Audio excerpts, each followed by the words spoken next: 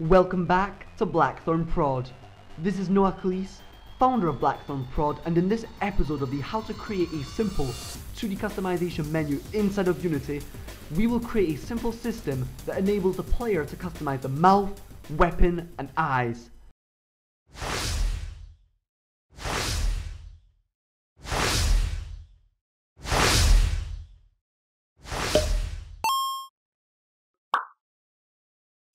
As you can see, I've repeated the process we went through in the last two videos for the character's body. So now I can change his head color and his body color, which is pretty cool. I've also set up some basic UI, a text UI called weapon, which is basically an indication to the player of what he will be changing, and an arrow they will be clicking on to swap weapon. Of course, after this video, you can just repeat this process for the eyes and mouth. The steps that you'll have to take will be the exact same. Okay, let's now double click on our scripts folder and create a brand new script, a brand new C# script that I'm going to call changing appearance. And then I'm going to open it up inside of Mono Develop. Okay, once that is done, I will begin creating some variables. So let's create a public sprite renderer variable I will call parts, and basically we will drag and drop inside of the inspector the part we wish to customize. So for example, weapons, eyes, or mouth. I will then create a sprites array called options, and in this array we will place all the various customization options the player has at his disposal. And lastly, I will create an int variable called index that will keep track of what weapon, mouth, or eyes we have selected.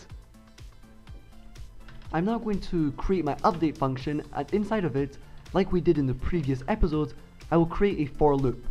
Remember, you can double press the tab key on your keyboard for the syntax to be automatically generated.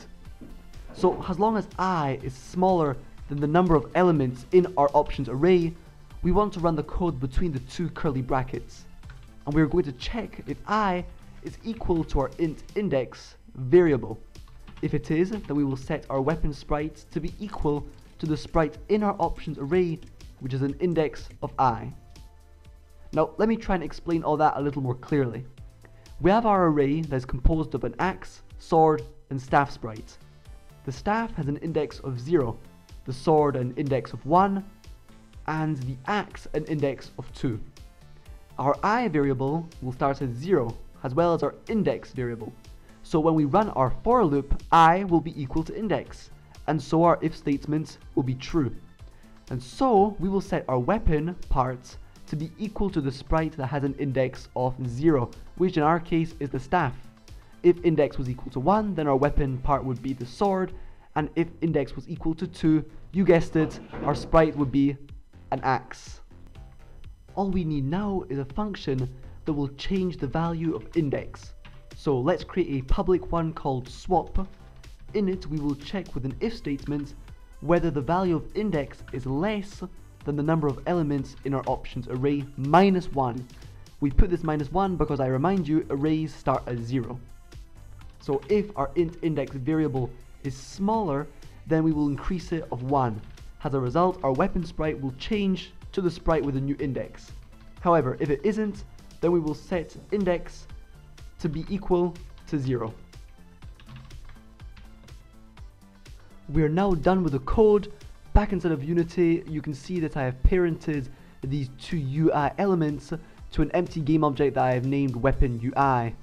And I'm going to basically drag and drop the changing appearance script, to this weapon UI empty game object.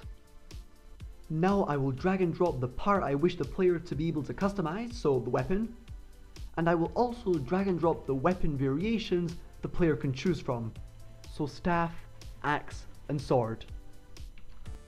Alright, all that's left to do is add a button component to our arrow. So I'm going to go over here to add component, and I'm going to type in button, and I'm going to click on this little plus sign, add our weapon UI that has our changing appearance script on it, and I'm going to select the swap function. So when we click on our arrow, we will call the swap function. That, I remind you, changes the value of index. I'm now going to press play and see if it all works. And guess what? It does. Alright, excellent. Alright, let me show you how to do the exact same thing for the eye. So I'm going to grab my weapons UI and I'm going to press Ctrl D on my keyboard to duplicate. I'm going to bring that down a little and I'm going to rename it to eyes UI instead of weapons UI. I'm then going to name this to eyes, and all I need to do now is make sure to put the right part inside of this slot. So instead of the weapon, we want to customize the eyes when we press on this arrow here. And I'm then going to drag and drop the eyes, the various eyes inside of my options array.